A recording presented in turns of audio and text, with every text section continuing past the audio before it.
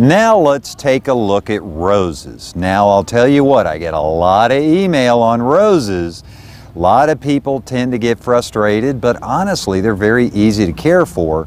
But you do need to know some basic things that will ensure you're not going to have problems with roses, or at least minimal controllable problems. Let's talk about these tea roses and let's talk about basics. Number one, most important thing, never ever overhead or shower water roses. Meaning, if you have pop-up sprinkler heads in this area with these roses, that water is going to constantly be bombarding down on them. Roses are prone to leaf spot or black spot disease. So when you start to get that disease and then you continue irrigating, number one, the overhead irrigation is going to accentuate it, promote it, and many times induce it or cause it to be a problem. Now, you're going to see the green leaves start to get brown or yellow spots or black spots. They're going to turn yellow, they're going to fall off, you're going to get all upset and not know what the heck is going on. How do you get around that? Create your rose gardens away from overhead irrigation, whether they're pop-up rotor heads or pop-up mist heads. Use drip irrigation, and that's easy. You can get those at any of your garden centers, Home Depot, Lowe's, professional garden centers, they're going to have it. You take and attach your drip irrigation lines or weeping water hoses, if you will, hoses that will actually seep water down here at the soil level. But don't overwater roses. Water them thoroughly daily, but do never overhead. Always down below, drip irrigation. Number two, properly fertilize with a balanced fertilizer. Roses feed heavy, but they like light, frequent amounts of fertilizers.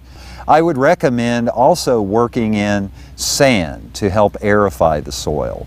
You want a good, rich loam soil. Ideally, if you're going to plant a rose garden, kind of excavate out a lot of the existing soil and amend the soil. Bring in some quality soil and amend it with perlite and peat and so forth. Get your manures in there, and then you can begin your synthetic fertilization process. Now, clipping and pruning, very important. When the roses are spent, always cut them back to an angle. Let me get my clipper out here and let me show you this. Once the rose has already done its blooming, it's over, that's fine. Go back to a split just before a bract, which has new leaf growth. Cut it at an angle. Don't cut it flush. If you cut it flat, it's going to rot. There's going to be some decay. Cut it at an angle for moisture and water runoff so it will heal properly. Cut it right at an angle and you're going to be just fine. Now, there are certain periods of the year where you're going to have to take back a good third of the bush, the main canes. Now, these are young roses. You start seeing some dieback on some canes, go back to the main trunk, pick your 4, 5, or 6 primary stems, strip all the leaves, strip everything off. Any dead woody area on the stems, cut it all the way back to where it's fresh, live again. If it's dry and dead, cut it off, get it out of there. Now, I want to talk to you about black spot. Now, you can do everything right and still have a disease issue. You need to get some products with, let's say, systemic fungicides. You don't need to get crazy.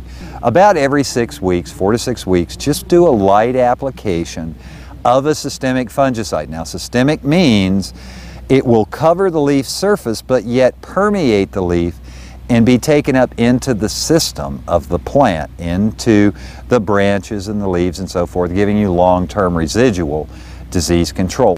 When you spray, spray the top of the leaf. Be sure to take your sprayer and get up underneath the canopy and spray below.